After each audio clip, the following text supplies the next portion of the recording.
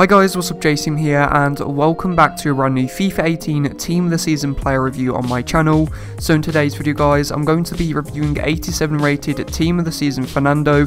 Now in the 9 matches I did play with this guy, he managed to get me 6 goals from the CDM/centre mid position. So this guy is very good both defensively and attacking wise. So looking at his stats now, he's got a really good well-rounded card, really nice dribbling, really good shooting, really good passing, really good defending, and also really good physical. So you know, all around this card is very good, and he also has a good nationality. Not really the best league, but what I would recommend to do is play this guy in a Brazilian squad. So guys, this has been in-game stats. Now let's get into the highlights.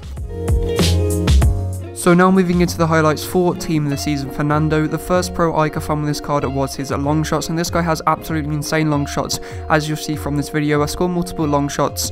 So the first long shot there is a really nice one. The goalie gets a touch on it but tips it onto the crossbar, you know, because the power was just too much from Fernando. After that, the next pro I found with this card was his passing. Now this guy has very good passing, short range and long range. He's really good at, you know, just distributing the ball around and sort of like dictating the play of the game from the centre mid or CDM position. And then the final pro I found with this card was his aggression. Now this card reminds me a lot of Kante.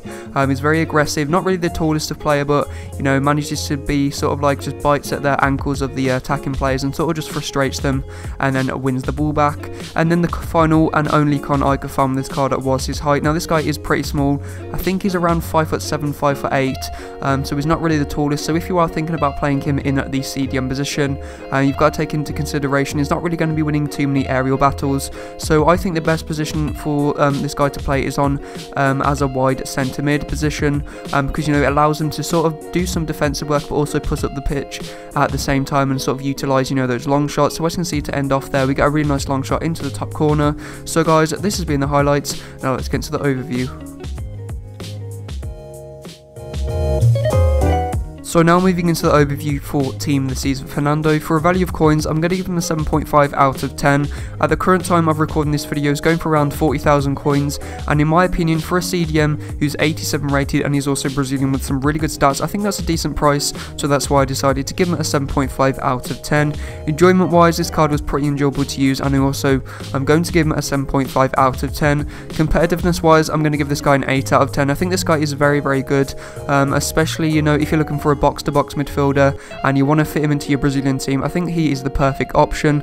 Skilling wise is okay. He only has the 3-star skill moves, not the 4-star. If this guy had 4-star skill moves, he would be honestly one of my favourite centre mids on the whole of FIFA 18, but sadly he does only have the 3-star skill moves, so that's why I decided to give him a 6 out of 10 for skilling. And then overall, I think this guy, I'm going to give him a solid rating of a 7.5 out of 10. I think that's very fair, you know, looking at the card stats and the way he did perform in the matches. So guys, this has been the player review. If you have enjoyed it and want to see more FIFA 18 player reviews on my channel, don't forget to leave a like on the video and subscribe. Thanks for watching, and see you next time.